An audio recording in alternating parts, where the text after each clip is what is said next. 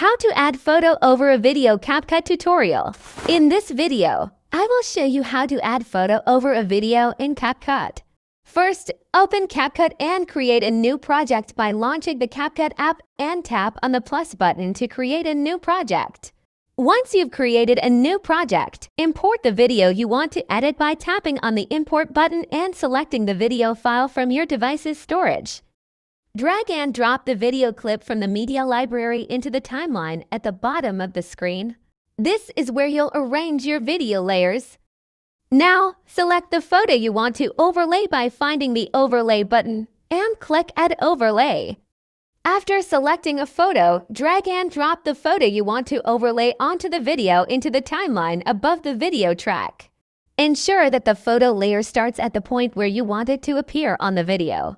Tap on the photo layer in the timeline to select it. You should see handles around the photo that you can use to resize and reposition it.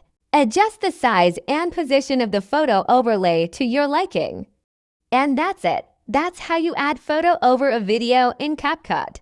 Thanks for watching, and don't forget to click subscribe for more tutorials like this in the future.